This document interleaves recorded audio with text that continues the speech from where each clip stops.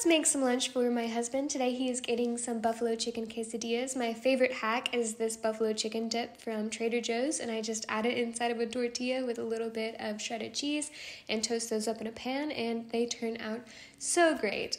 For some sauces, I gave him some sour cream and a little bit of extra buffalo sauce because, you know, he might like it a little spicier. To put his lunch in, I'm using these Fit Strong and Healthy Bento Box containers. These will be linked in our bio. I'm adding in 4 quesadillas and also his little sauces. And then for his sides, I'm adding some tortilla chips. And then to dip his tortilla chips and his quesadillas in, I'm adding in a couple scoops of salsa, and that is his lunch for today. Super simple, super easy, and delicious. I really hope that he enjoys.